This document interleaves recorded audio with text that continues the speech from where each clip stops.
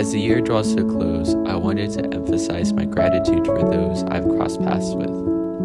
I think it's essential for us to show our appreciation for those in our lives. So, if you haven't heard it from me in a while, thank you. Thank you for being there for me. Thank you for celebrating my accomplishments, no matter how big or small. I appreciate all the small things you do for me. I appreciate the big things you do for me. I also appreciate the moments of silence where we just enjoy each other's company. Thank you for being someone who appreciates me and someone I can always count on. Thank you for being a source of positivity in my world. Your presence in my life is a constant reminder that I'm loved and appreciated. You make me feel seen and special, and I'm so thankful for our friendship.